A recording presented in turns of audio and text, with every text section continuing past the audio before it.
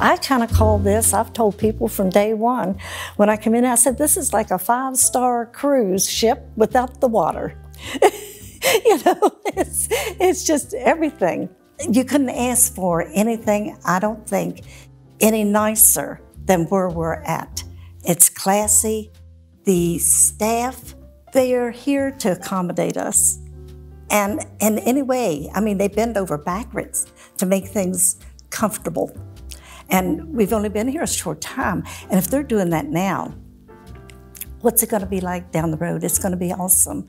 I think number one is the way they have brought us together with activities, whether it would be in your dining room, eating together, getting to know one another, coming to the bar, having a social drink. You always are going to gravitate to different people sometimes, but we're all one people, and we have to learn to come together and encourage one another.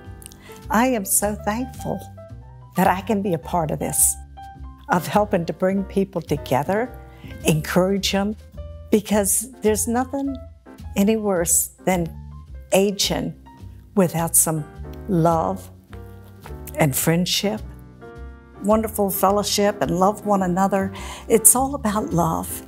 Love your neighbor as you love yourself. I'm looking for a place that I really can genuinely call home and feel loved.